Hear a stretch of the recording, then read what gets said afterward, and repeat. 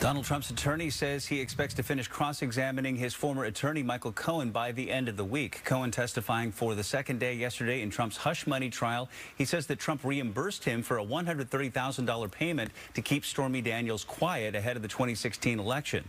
When it was their turn to question Cohen, defense attorneys brought up social media posts and videos in which Cohen said he wants to see Trump get convicted.